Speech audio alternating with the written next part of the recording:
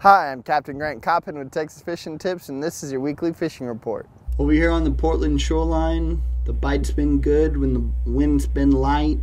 We have had both this week. We've had some really strong winds, we've had some really light winds.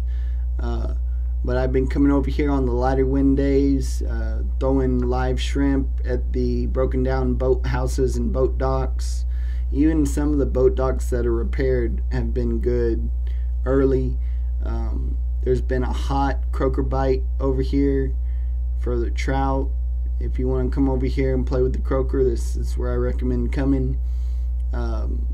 If you want to get a little mixture of fish, both trout and drum, the live shrimp's the way to go. But just come over here on a calm day, and that's when this fishing is going to be real good. With the storm out in the Gulf, the tide's really high, so just get tighter to the shoreline. Normally I would fish the tips of these piers. Watch out, there's a lot of wade fishermen in here coming off. A lot of the guys that live in this neighborhood are wade fishing out here because they know the fishing's really good right now. So you can get up tight to the shore, even inside the pier, the side of the pier, not necessarily just the tip of the pier. Well, we finally got that high tide we've been waiting for in the back of Nueces. All these little fingers and back lakes. When we get those approaching storms and the tide comes in, these are the first places to fill up with bait and fill up with fish. And come back here, fish these little back lakes and fingers. These are the spots where you can take your kayak or get your little skiff back up in here. Fish some of these spots that you can go way back, these little long channels that go way back up in here, and you can get some sight fishing opportunities throwing just a weightless gulp fluke or a little light jig head back in here, because those fish, they don't get targeted very much, and this is a spot where you can come and really get away from the crowd, get away from the other boats, especially if you've got one of those shallow running boats or a kayak, and get lost back in here and really enjoy getting some unique sight fishing opportunities. Alright, I'm going to talk about two spots in Oso.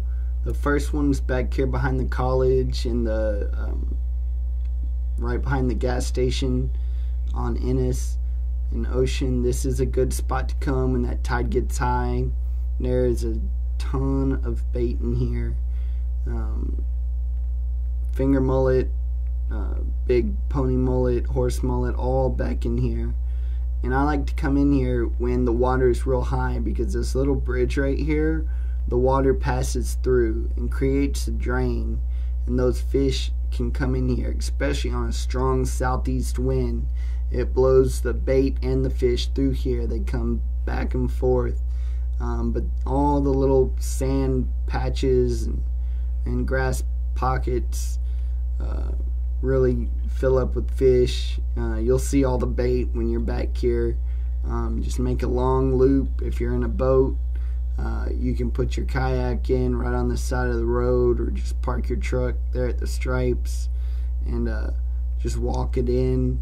It's a good walk-in spot. It's a good boat spot to drift in. Live shrimp's working if the shrimp aren't, or if the perch aren't too bad. Catch both drum and reds. The other spot I was going to talk about was over here at the Mud Bridge. With the full moon at night right now, there's a good night bite at the Mud Bridge, and they're catching mainly drum out here. Shrimp's the ticket. Just come here right around the full moon that's up. It's up probably around 11, 12 o'clock. It's at its highest, because when I wake up in the morning I see it starting to set. So about 11, 12 o'clock, maybe 1. There's a really good drum bite here at the Mud Bridge. I'm Captain Grant Coppin. Thanks for watching.